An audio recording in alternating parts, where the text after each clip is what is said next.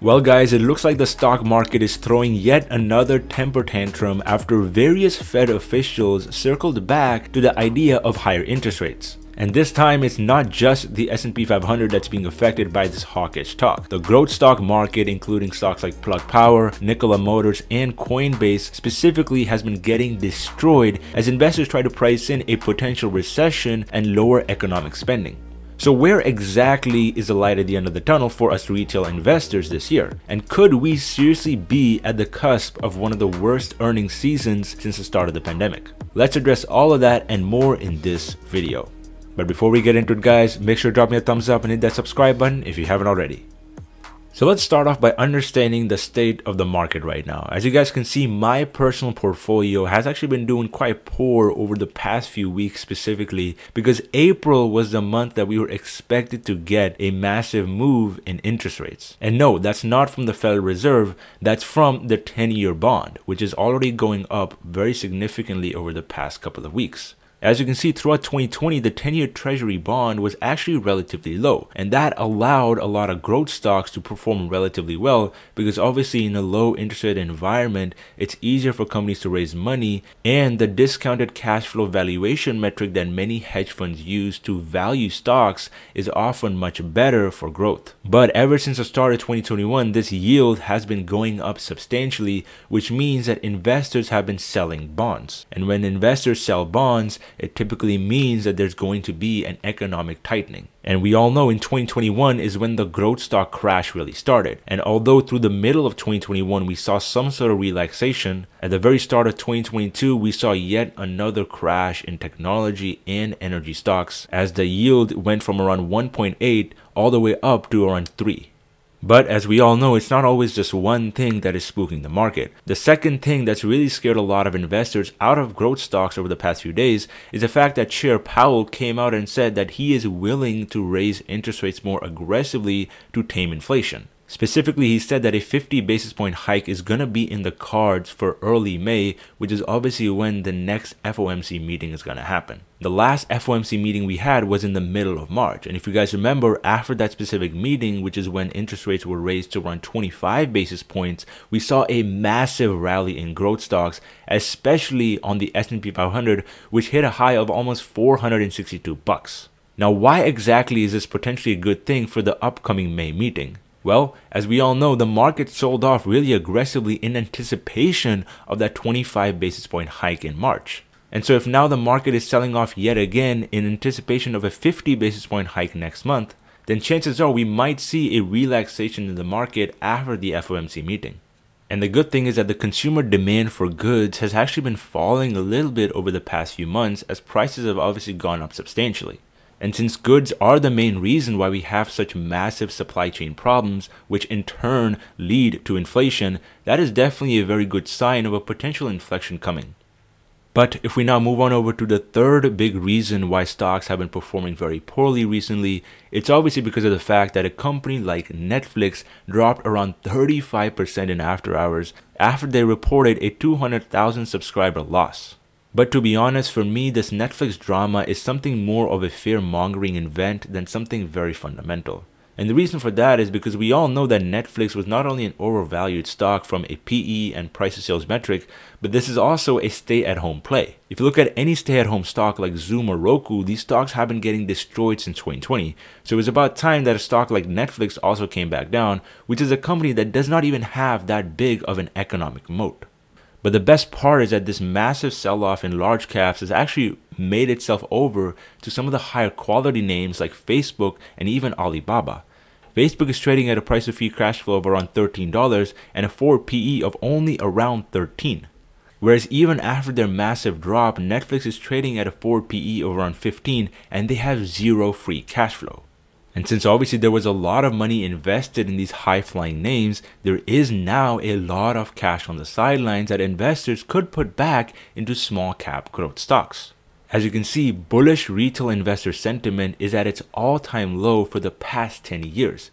To put this into perspective, this is a chart for the sentiment index over the past 5 years. And as you can see, even during the COVID 2020 crash, we only had a bullish sentiment of around 30. And now we're reaching all the way to around that 15% level, which is extremely low and a great buy signal. And if you zoom out to the 10-year, we have never been this low in this index. And the last time we were was back in the 2008 recession, which is obviously when we had an actual financial collapse. And if we pair that with the fact that the S&P 500 PE ratio is starting to come down very nicely to similar levels that we saw in 2017 and 2019, it's very obvious to see why we're seeing some sort of pain in the short-term market. Because as you can see, small caps and mid caps are already trading very cheap, but now that these large caps are also starting to correct, like Netflix, PayPal, and Facebook, we're starting to see a more normal market, very opposite of what we saw at the end of 2020 and the start of 2021. And that is definitely a good thing because long-term investors are going to get better buying opportunities. But obviously you want to look at both sides of the coin, and one of the recent things that I've personally seen that's a little bit bearish was from the Corsair Gaming's earnings report. And as you can see, as of today, the stock is down around 10%, primarily because they released a very poor earnings result for their first quarter.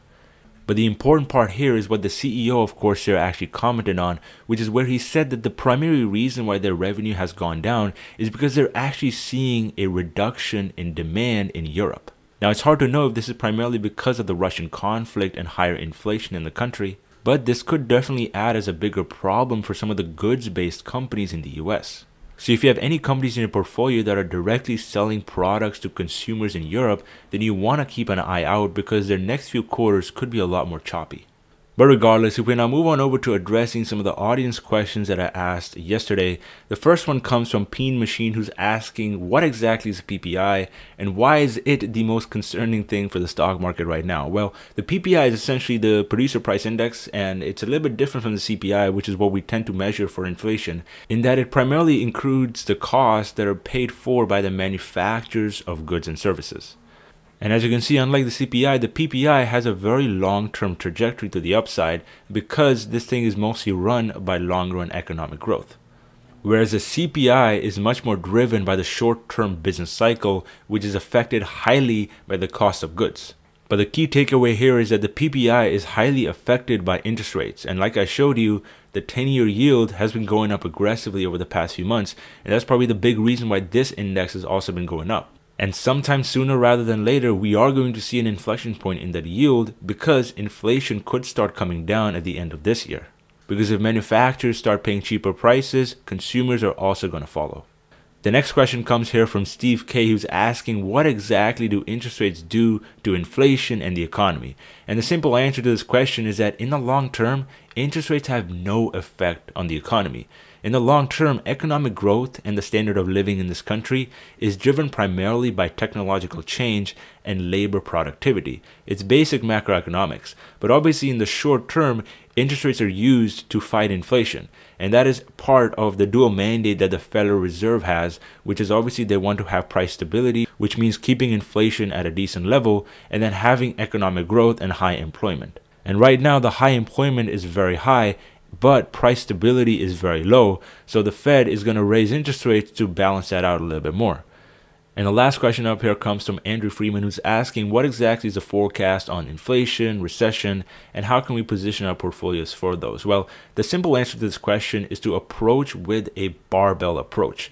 For those that don't know, barbell basically means you have value and you have growth both in your portfolio at an equal weight. Value is obviously something that does very well during a recessionary period because there's a lot of cash flow that investors can rely on. Whereas growth tends to do very well in the long term when there's economic growth in the underlying economy.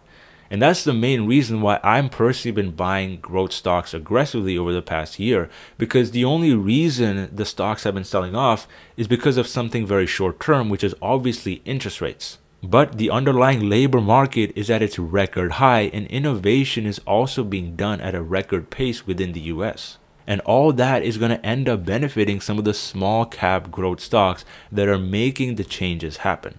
And yes, although there's a chance of a recession happening on paper at the end of this year and at the start of next year, it might not have as big of a lasting impact because obviously the job market is so strong. And so chances are we might just see like a short-term recession like we saw in March of 2020, which lasted for a very short amount of time. And the good thing is that it's going to actually create a good buying opportunity for some of the more value-based consumer cyclical and defensive stocks. And yes, even though growth stocks like in my own portfolio might struggle a little bit, I'm making sure that my portfolio has exposure to B2B businesses instead of B2C, which means the companies that I'm investing in are selling to other businesses instead of consumers. Because we all know that consumers are the ones that are immediately affected by any interest rate hike and a recession. But anyways guys, make sure to drop me a thumbs up if you found some value from this video. Let me know down in the comment section below your guys' thoughts on some of the growth stock sell-offs recently and the possibilities of a recession. But anyways guys, I hope you enjoyed this video and I'll catch you guys in the next one. Take care.